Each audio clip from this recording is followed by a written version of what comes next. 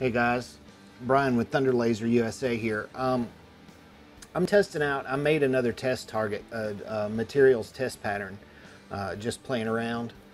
And I just figured I might as well produce this while I was going through it. So I'm going to go to recent projects and do the material test pattern, update the overlay, and we're already pretty much good. So I used the shape properties. In the shape properties I used, I'll have to ungroup it. I don't know if I want to do all that. There we go.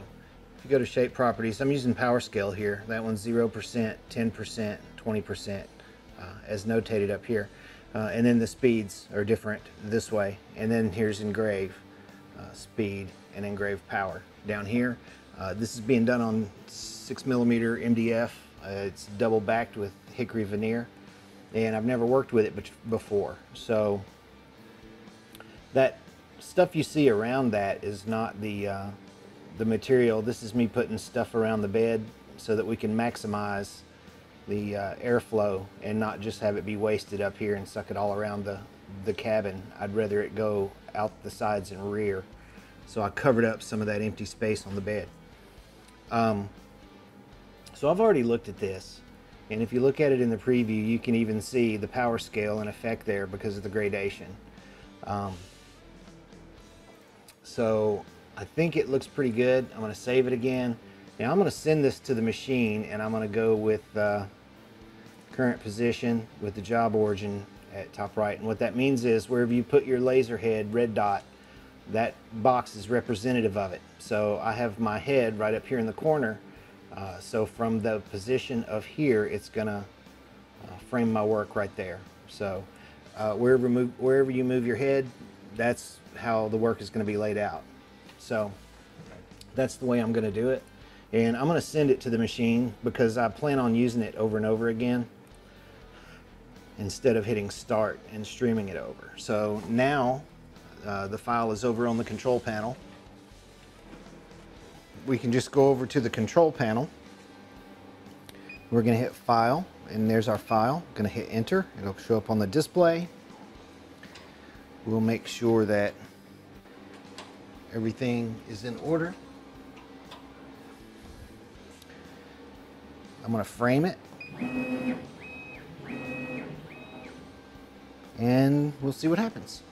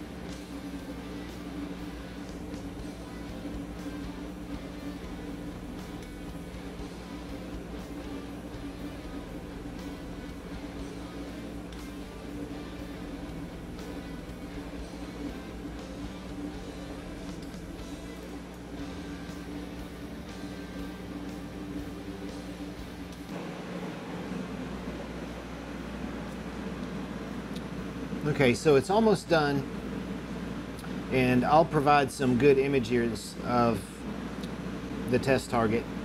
These settings are a little hot and a little slow for thin material.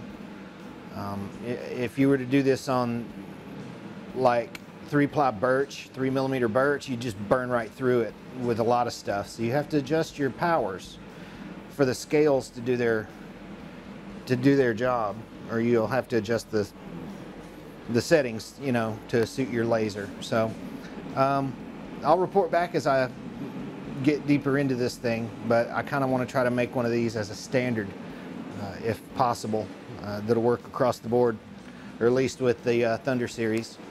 So, all right, until next time, Brian with Thunder Laser USA, Support and Innovation Lab. Have a good day.